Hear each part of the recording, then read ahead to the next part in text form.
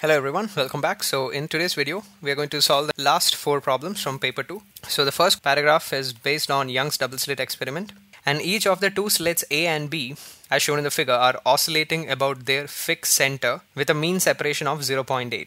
The distance between the slits as a function of time is given by this function. So as you can see, if you take the average, the sine term will be 0 and you'll get the mean as 0.8 mm.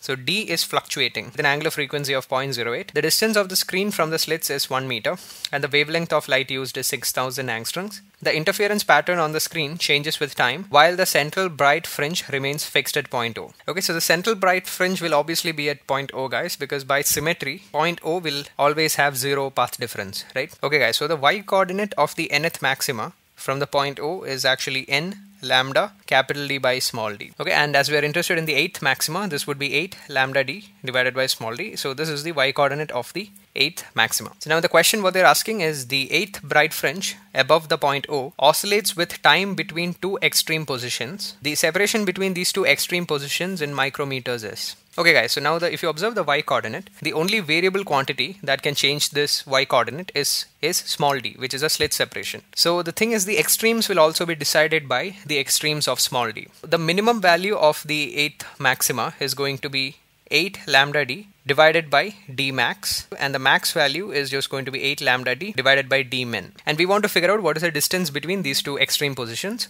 Okay, so now the function for d is given to be 0.8 plus 0.04 sine of omega t. So d min is going to be 0.8 minus 0.04, which is 0.76, and then d max is going to be 0.84. Okay, so once you substitute all the values in, guys, you'll get the answer as 601.5 micrometers. Now if you assume these two as 0.8 mm, then the answer turns out to be 600 micrometers. Okay, and even 600 was given under the right answer in the provisional key. Okay, so another approach to this could be that we can apply first order approximation. The y coordinate is 8 lambda d divided by d, and the function of d, I'm going to write it over here, so it'll be 0.8 plus 0.04 sine of omega t. So now if I take 0.8 common from the denominator, then this becomes 1 plus 4 divided by 80, which is 1 by 20. So now the thing is, guys, the magnitude of this term is much less in comparison to 1. So we can use binomial approximation here. Okay guys, so now what we're going to do is, now this is 0.8 mm, so we have to convert it into meters. So now I'm taking, if I take this to the numerator, guys, I can raise it to the power of minus 1. So this becomes 6000,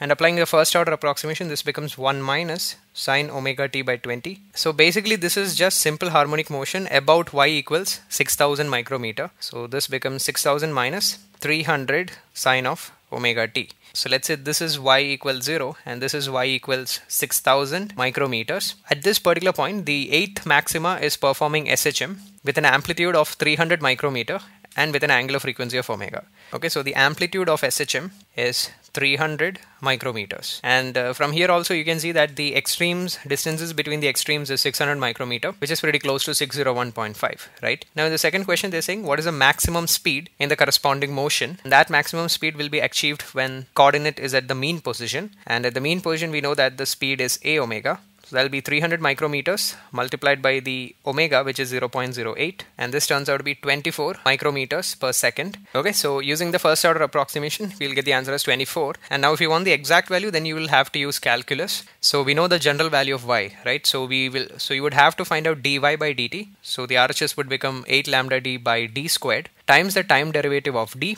And then you have to find out the maxima of that function, because they are asking us about the maximum speed. Okay guys, so this is the calculus approach. So I differentiated the function y. So this will be the velocity of the y coordinate. And now basically after substituting all the values in, make sure you don't make a mistake in terms of conversion, guys. So d is in mm, so we have to multiply by 10 power minus 6 here. This is also mm, so we have to multiply by 10 power minus 3. That's why I wrote 1000 over here. We'll get the function of the speed as this particular value. And the thing is, as you can see, there is a cos omega t in the numerator and a sin omega t in the denominator. So the maxima of this expression, we can kind of feel it. It will be when cos omega t achieves its maximum value, sin omega t becomes 0. So basically we have to divide by 0.64, and if you do it, the answer comes out to be exactly 24 micrometers per second. So even using the calculus approach, you get the exact same answer. So yeah, that's the answer to this question. So now let's move on to the next paragraph.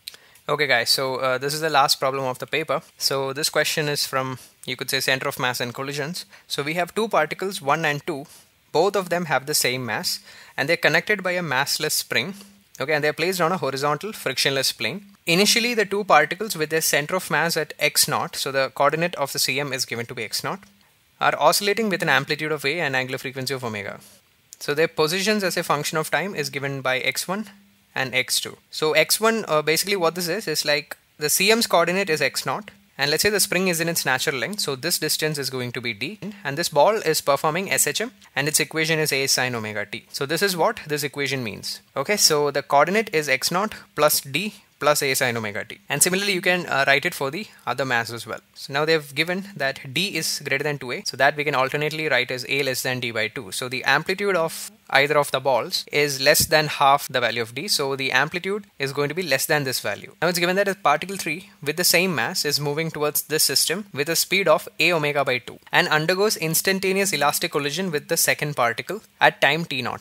Finally, particles 1 and 2 acquire a center of mass speed of Vcm and oscillate with an amplitude of b and the same angular frequency of omega. So after the collision, obviously the velocity of the center of mass will change because we are providing an impulse externally, and then it will oscillate with a different value of amplitude. Now in the first question, they're saying if the collision occurs at time t equal to 0, then what is the value of Vcm by a omega? So we have to analyze the situation at time t equal to 0. So if we put time t equal to 0 over here, you can see that the coordinate of ball 2 is x0 plus d, and similarly the coordinate of this guy, you can figure out it is going to be x0 minus d, which basically means a spring is in its natural length. So now if you differentiate this, you'll get a omega cos omega t. So its initial velocity will be a omega towards the right. Now obviously the center of mass is at rest, so this guy's velocity will be a omega towards the left. So now the collision is about to happen. So guys, now I'm going to use a result from mechanics. If we have two equal masses that are approaching each other with some velocity v1 and v2, and let's say v1 is greater than v2, and if the collision is elastic, then after collision their velocities will get exchanged. What that means is this guy will now have a velocity of v2 and this guy will have a velocity of v1. So we can actually prove this really, very quick. So E equal to 1 tells us that the separation velocity equal to the approach velocity.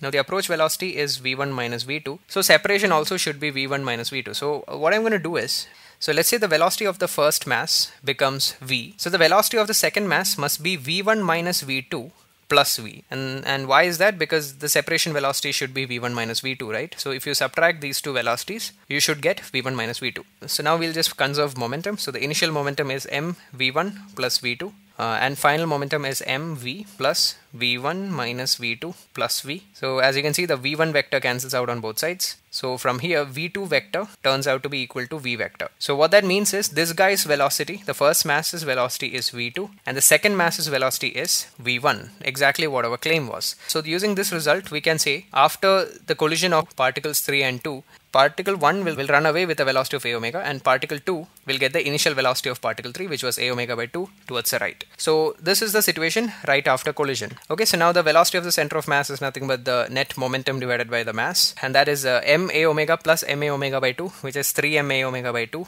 This divided by the, okay, this should be the total mass, right? And the total mass of the system is 2m, so this becomes 3 by 4 a omega. So they wanted the value of this particular coefficient over here. That would be 0.75. Okay. Now second question, the time is slightly different. They're saying the time of collision is pi by 2 omega. So now let's go back to the original situation. So this was a omega by 2. Now as a time period of SHM for both the masses is 2 pi by omega. So pi by 2 omega means 1/4 of the oscillation. So basically both masses reach their extreme position and now both of their velocities would simultaneously become 0. Okay, so how much did this spring extend by, guys? So ball number 1 moved towards the right by a, ball number 2 moved towards the left by a. So the extension in the spring delta x is 2 times a. So now these two balls are going to collide and again their velocities are going to be exchanged. So this ball will come to rest and this ball will move towards the right with a velocity of a omega by 2. Now guys, in this situation obviously the center of mass will have some velocity. This situation is best visualized in the center of mass frame, right? Because in the center of mass both the balls will be performing simple harmonic motion and it will be symmetric about the center of mass, right? So we'll use the center of mass frame here. So the velocity of the center of mass is again the net momentum, which is m a omega by 2 in this case, divided by the total mass. So this comes out to be a omega by 4. Now we'll subtract a omega by 4 from both the balls to get their velocities in the center of mass frame. So this ball will move towards the right with a omega by 4, and this ball will move towards the left with a omega by 4. So initially guys, both the balls had 0 velocity in this situation, right? Now they suddenly gained a velocity of a omega by 4. So let's observe this ball over here.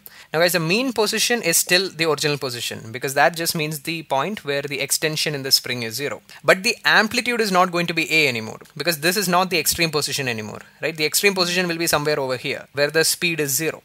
Now as velocity as a function of x for a spring block system, if you guys remember, it was omega under root of a squared minus x squared, right? So this is the mean position. Initially the mass is at a distance of a from it, and its speed is a omega by 4. So instead of v, we will put a omega by 4, and instead of x, we will put a, and amplitude in this case is given to be b, right? And that's what we have to solve for. So it's equal to omega under root of b square minus a squared. So omega we can just cancel out, and now if we square on both sides, we'll get, and we wanted the value of 4b square by a squared. So that is 17 divided by 4, and the answer comes out to be 4.25. Okay, so the answer to this question will be 4.25. So yeah, that was all the problems from the paper, guys. If you have any doubts, you can comment down below. If you enjoyed the video, please do like, share and subscribe, and that's it. Thanks for watching.